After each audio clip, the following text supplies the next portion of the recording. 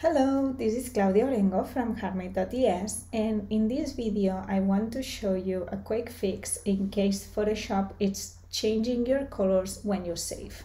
So the other day this happened to me and I only realized because of the bow color. So as you can see, I was working on this image and most of the colors, they look almost the same, but the bow, it looks much unsaturated here and much more saturated here. The original one was this one, and I was previewing it like this in Photoshop, but only when I exported it and looked at the JPEG, I saw the color difference.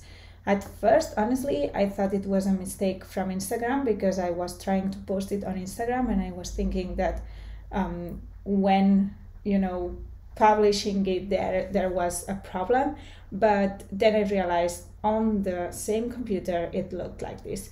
So then I did some research and I found out how to change that, and I thought it would be helpful to do this video.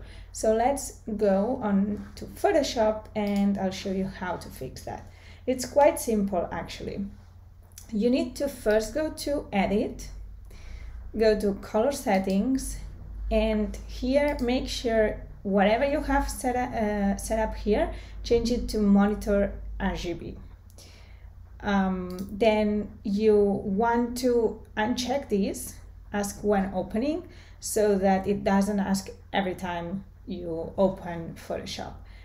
Now you can also go to View, Proof Setup, and change it to Monitor RGB 2. And then you want to close Photoshop, like close it for real, and open it again. Now, when you go and save an image, let's open something, this same one that I was working on. When you save it, especially if you save it for web, like I usually do, you will have here the option to convert to as RGB. You want to uncheck this, so you want to keep it unchecked. So these are the three things. Once you have done it once, they will stay like this unless you change it, so don't worry, you don't need to do it every time, but this is the change and you will see how the color stays as you preview it. So yeah, this was a very quick video. I hope it was helpful for you. Let me know if you have any other issues with Photoshop. I can help you find out the solution. And if you like this video, please give it a like, share it in the comments, and follow me on YouTube. And stay tuned. So I'll see you soon. Bye.